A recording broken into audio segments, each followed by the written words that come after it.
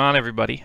I'm here for a recap video from the Saturday, November 25th slate. Really bad at getting that out. As you can see, just hanging out on my stacks of cash. It's a pretty good place to be, just laying around on money. Last night was good. Most of the chalk went well. I had two guys that were very low owned, to say the least. One hit, one didn't really hit, and we'll talk about that shortly. But I got a good night's sleep just laying here on this colorful money.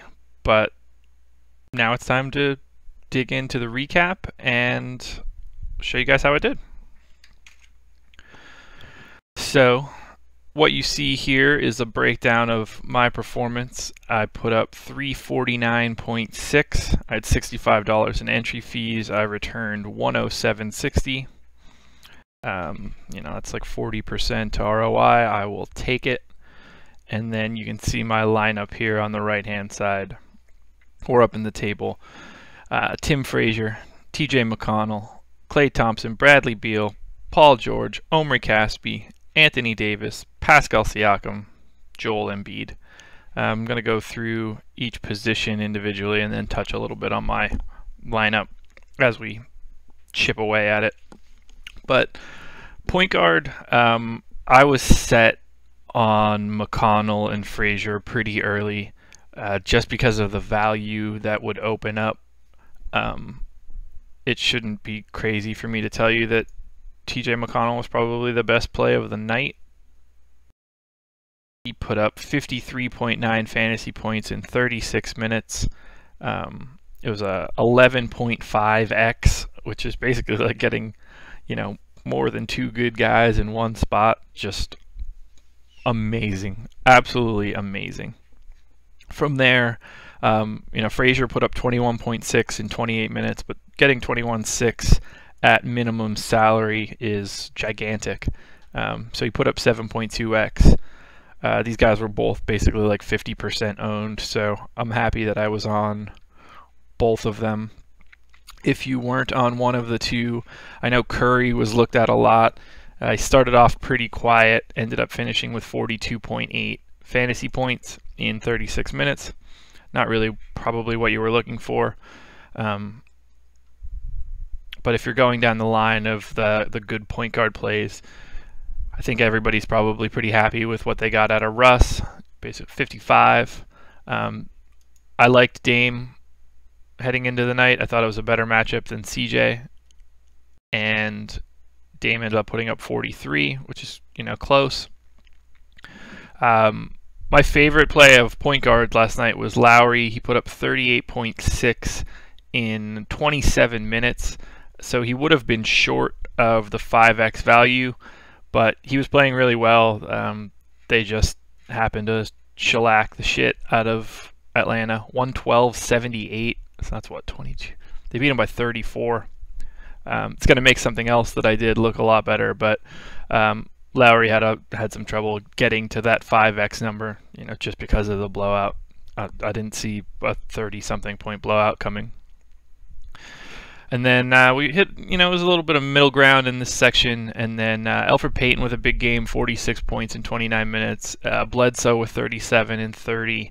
Those are both pretty good. Collison looked good without Oladipo in there. He was able to get to 5x. And then if you were able to get onto Jarrett Jack with all of the Knicks news, I wouldn't have recommended it, but he would have been a value play for you. And then finally, Jared Bayless put up 27 points in 23 minutes at a $3,400 salary. So ultimately, I'm very happy with what I got out of point guard. There were a couple spots that I could have been that would have been pretty similar, but being able to get McConnell and Frazier, their total price $7,700. Like McConnell blew that out of the water himself, so I'm very, very happy with that performance.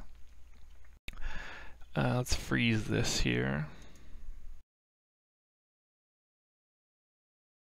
So next up, shooting guard.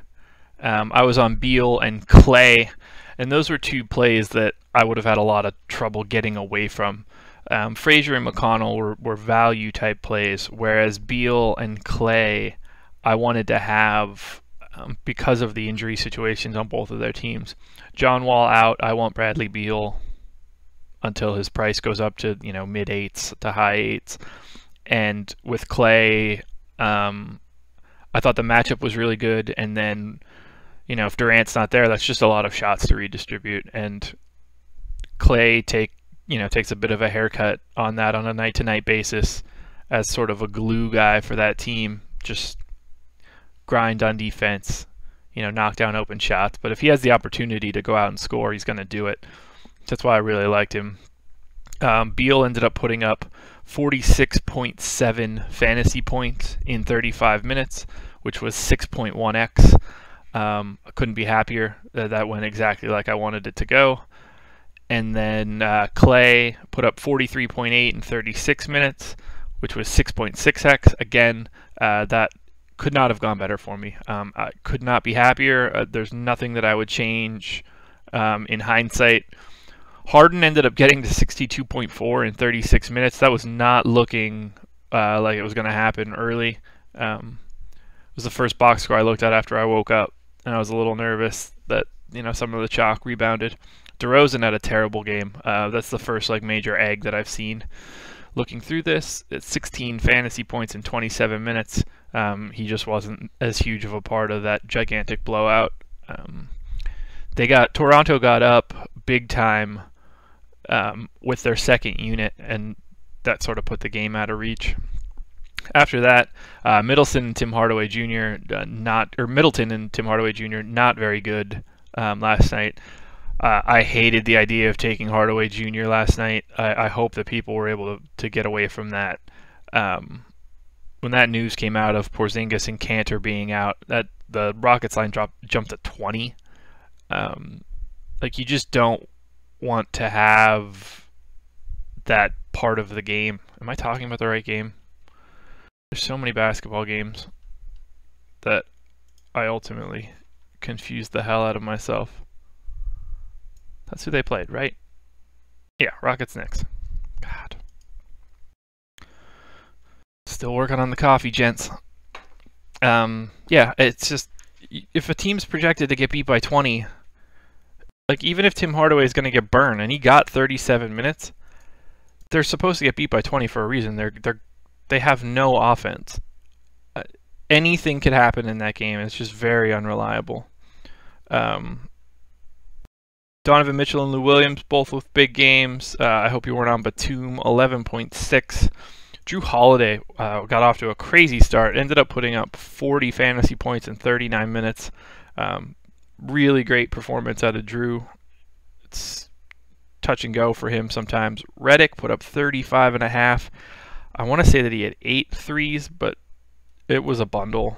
You're shooting the lights out, so he must have had a real big score on DK. Marcus Smart, who I was looking to pivot to if I was able to scramble in the last couple minutes, ultimately went for 32.7. He had no problem hitting value. And if you were looking for major value plays down the line, the only one would really be Norman Powell, 27.9 points at 3,800 salary. Buddy Hield went off and got 38. I don't really think that he was terribly in play, and he did that in 25 minutes. So even if I were projecting him for 25 minutes, he wouldn't have looked like a great play. Shooting guard was just kind of what you would have expected. Nothing crazy happened unless somebody was on DeRozan. Small forward, this is the only place that I would say that I went wrong. Somebody will probably disagree and say Embiid, but we could talk about that in a bit. I loved Paul George last night. He ended up putting up 35 fantasy points in 39 minutes, which is 4x, so he underperformed, and I loved him going into the game last night. And I want to pull up the box score for those that didn't see it, because I'm not really sure how to manage this. Now, Paul George was 2% owned in my 500 and however many people double up. And that's usually the baseline that I'm looking for. I want to know who's getting rostered in cash. The Mavs beat the Thunder by 16. I would say, and it could be up for debate, 4 of the Thunder starters are better than the best person on the Mavs. Like, I would rather have Melo, Paul George, and Russ for sure over anybody else on the Mavs. And you can make a case that you would rather have Steven Adams than Harrison Barnes, I guess, is the best guy on the Mavs. To get beat by 16 is shameful. But here's the Paul George line. 1 for 12 from the field, 0 for 4 from 3. 2 points. 10 assists, 6 rebounds, 4 steals. He's still got the 4x on fully ancillary stats, which is amazing. Absolutely crazy. Especially for someone who normally gets 57% of his fantasy production per possession from scoring. If he even just has like an off night, if that's a 3 of 12, he hits value. Like, if he gets to the line at all, they shot 13 free throws as a team. Westbrook shot 9. Jeremy Grant shot 4. No one else shot a free throw besides Russell Westbrook and Jeremy Grant. Like, even if you don't get to the line a lot, that's pretty hard to do. So, I obviously made a mistake taking Paul George. I saw something that no one else was looking at. And his performance is below value. I still think the matchup was good, but evidently I should have been somewhere else. And in theory, I probably should have stepped down to Lance Stevenson, who had a huge amount of value open up with Oladipo out. And I should have paid up elsewhere. But I don't think that I would backtrack to that information because I really like Paul George. I'm not really sure why he was only 2% owned last night. That seems crazy to me. But that's telling me that he should be probably somewhere in like the 8,100 range, and the price is too high.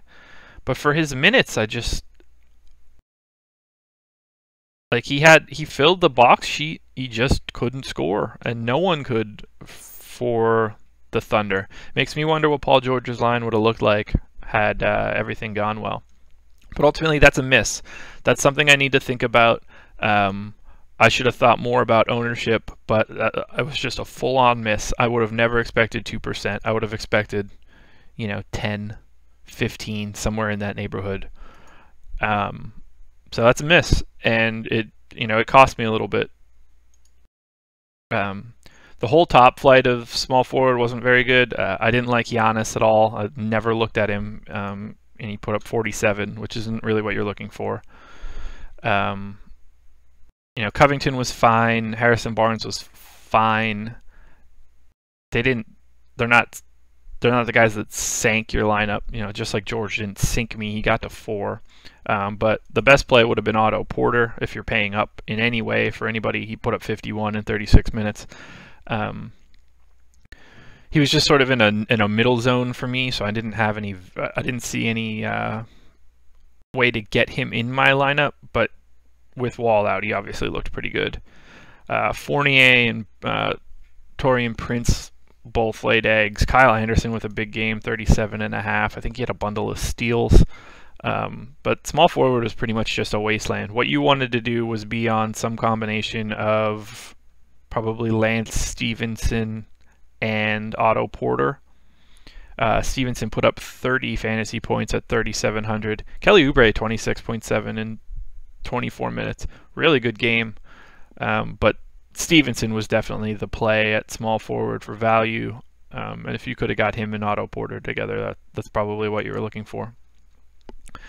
Now, power forward, Anthony Davis started off super cold. I guess I didn't even touch on Caspi. Just circling back. So I had Caspi as my other small forward, 3,300. He put up 21.8, which was enough to get to 6.6x. You know, that's right where I needed him to be. I would have liked a little bit more, but at 3,300, I'm not going to get too broken up. I would have had to make full sale changes. I only had $100 left, so I couldn't have got to Lance without making big changes. Anthony Davis started off quiet, and I was a little nervous. I had basically like half of my salary go early and then half go late. So all of the guys that went early, it was, you know, Frazier, McConnell, Beal, and Siakam, and Embiid, and I was trending, you know, well over 150 from those guys. So I knew if my second half guys can just hit value, you know, I should be able to cash. AD started off real cold. He had like 1 fantasy point in the first 6 minutes, and I got really nervous. Ultimately, he finished with 56 fantasy points, which was enough to get him to 5.1x. I will take it, especially in a game where, you know, they got beat. I had looked into pivoting to Blake because I thought it looked pretty good. Just couldn't figure out what to do with that additional money. Blake put up 46 in 38 minutes at 9,400 salary. Just a great performance for him. I was never really on Aldridge, so I never really looked into him, but you know, you got 37.4 out of him. Draymond was a guy that a lot of people were asking me questions about. I looked at his profile. I dug into him pretty deeply to see if that was an even bigger step down I could take from AD. I just didn't see it. He ended up putting up 33, which is short of value. Just wasn't something I liked. And then I never was really looking in this sort of section. I never really paid too much attention to Aaron Gordon. Ultimately, he played pretty well. I liked Melo. He was third in my list of the 3 main guys over the Thunder. He didn't play very well, so I'm glad that I didn't end up there. John Collins, I feel bad for anybody that ended up on him. 19 minutes, 9 fantasy points. Just a big-time goose egg. I know people were on Tatum with the Jaylen Brown news. Another one that I didn't really see. You know, revisionist history, obviously, but not good. I'm never going to be getting Zebo, so I don't care what he puts up. Saric obviously looked great with Ben Simmons out, 5,300. He put up 33.4, did everything you could ask. So aside from Anthony Davis, for those that were watching my live stream beforehand, this was the last position that I ironed out. I had a toss-up between Serge Ibaka, Pascal Siakam, and I ultimately ended up going with Pascal Siakam, who was 1.4% owned in my double-up, and it paid off for me. He put up 31.8 fantasy points at $4,700, so he got 6.8x. Amazing. I'm very, very happy with the way that shook out. He got a lot of extra run. He was playing well with the second team, and they opened up the game. In hindsight, it's probably a bad play. I shouldn't have been on someone that's 1.4% owned. I don't hate it as much, or I wouldn't hate it as much if Paul George was owned a little bit higher, but I definitely feel like I missed there in my George Siakam combo, and it probably should have been some sort of like Lance Stevenson and let's see, that drops me $1,000, so I can put 1,000 onto George, so on 99. So really, I probably should have done Blake and Lance Stevenson, which would have been 46 points, and so 76 instead of the 35 and 31. So 6. So I probably left 10 points on the table. Whoops. by not thinking about ownership as much as I should have. The George one, I would have had trouble getting off of there, but Siakam, I could have definitely seen that switch because he was my last guy out. But I'm happy because I made the right decision. I went with Siakam over Serge Ibaka just because I think he's playing better, and that paid off for me. So I was able to get 6.8x value on a 1% guy owned, which is really huge for differentiation, especially with having so many guys that were 50% or higher in that area. I needed to tweak a little bit just to give myself some upside. And then at center, just to close this out, I had Embiid. It wasn't looking great for him. He ended up with 28 minutes and 38.8 fantasy points, which is undervalue. He put up 3.8x.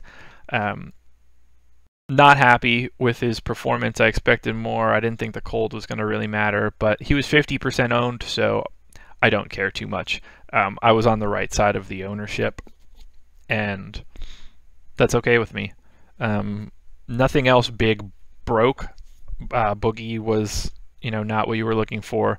Dwight Howard had a terrible game. DeAndre Jordan had a terrible game. Miles Turner had a terrible game. Vooch was pretty good. The real value was in this middle section here, where you can get Horford, Capella, Nurkic, Pau Gasol, Willie Cauley-Stein, all with really big games. And if you wanted to, if you like the way the news broke with Cantor and Porzingis out, then Kyle O'Quinn got 26 minutes and put up 50 fantasy points. So he was the sneak play of the day, I think. You would have wanted to get him in there and pay up across the board for, if I could have got down to O'Quinn and up from Siakam to Blake or something along those lines. But, you don't want, like I said in the live video and talking about Tim Hardaway Jr., I just couldn't see myself landing on any Knicks with the way that game was supposed to go. Kyle O'Quinn could have played 8 minutes. They could have played all sorts of goons in a blowout. But in the end, this was my lineup, and it went well. I had a really good night. I can't complain one bit. It's nice to be able to get back on the winning ways. I had a pretty good feeling about last night, which I know doesn't mean shit, but I was happy about it. Based on my ownership percentages, I had a 1 in 258,000 lineup, which works for me. Paul George and Siakam are going to do that when you have everybody at coin flips. You need a couple guys lower just to make a little differentiation. But I think I ate enough chalk last night. I'm happy. 349.6 is great. So that's my breakdown for last night's slate. A successful breakdown at that. It's always good to be successful when you're going to do a live stream and you put your lineup out there. Makes me happy. So we've got a 3-game set tonight. Nothing super fun. I think it's 2 early games and a later game. Let me double check. Yeah, we got Miami and Chicago at 3:30, which is blick. We've got Phoenix and Minnesota at 3:30, which is fun for fantasy, and then Brooklyn and Memphis at 6, which is blick. Not the best fantasy night. I am going to put out projections, and I am going to do a quick slate breakdown video. I can't necessarily guarantee that I'm going to do a live stream at 3:30. It's not really the best fit, and nobody's going to give a shit since football will be on. But I am going to put that out there for anybody that wants it. So that's all I've got right now. You can see I have my 2 results images that I wanted to show you guys. And then I was trying to find a good laying on top of money type thing. I was going to go with the Breaking Bad with me laying next to Huel, but I couldn't make it look right. I looked pretty ridiculous. But I thought that would have been fun. But that's it. I hope everybody else took positive advice from one of my 2 videos yesterday and was able to win some money. I think it was a good night in fantasy. Let me know in the comments how you did. If you were able to cash in anything, I'd love to hear about it. Until then, I'm going to go ahead and record that slate breakdown for tonight, and I'll talk to you guys later.